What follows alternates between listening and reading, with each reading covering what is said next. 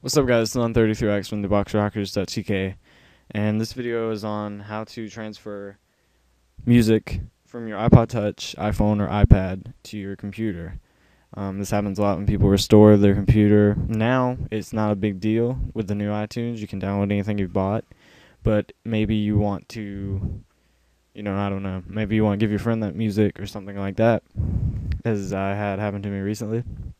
And what you have to do is see, most programs want you to pay for it. They're like $20. Pretty much every program that I found online was $20, or they had a free trial that would only let you move over a few songs. This is a completely free piece of software, and it's called iFunbox. So you're gonna want to go get that in the description. I'm pretty sure it's for Mac too. So if it is, I'll put a link for it in the description as well.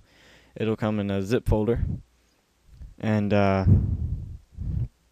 you'll unzip it, and it'll look like this right here. You're going to want to connect your iDevice, and then open it. It'll connect. So you're going to want to go to Raw File System, VAR, Mobile, Media, and then iTunes Control. Now, this music folder, you're going to want to right-click it. It'll say Music. And you copy to PC. It'll pop up, and it'll ask you where you want to copy it to. You select that. I have like 10 gigs of audio, so it would take a really long time. So I'm not going to do it. But once it's finished copying, I recommend saving it to your desktop. Once it's finished copying, you're going to want to open up iTunes.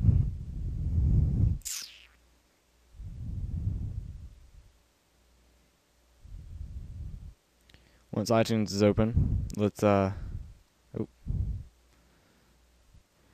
to want to make sure you're on your music tab, snap, and whatever the folder is, we'll pretend that this is the folder right here.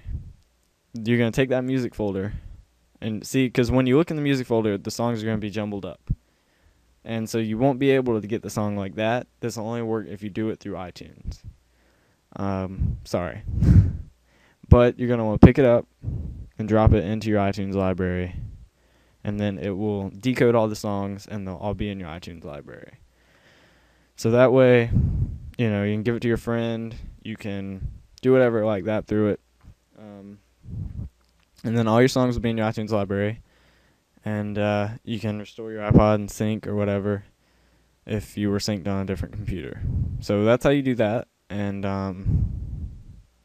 so if something was to happen to your iTunes or your computer, that's going to put all your songs back into your iTunes, and you can sync. So that's how that works, and thanks for watching, guys. Please subscribe, like, and comment. If you need any help, just comment. Or message us. I prefer you messaging us. And thanks for watching. Till next time.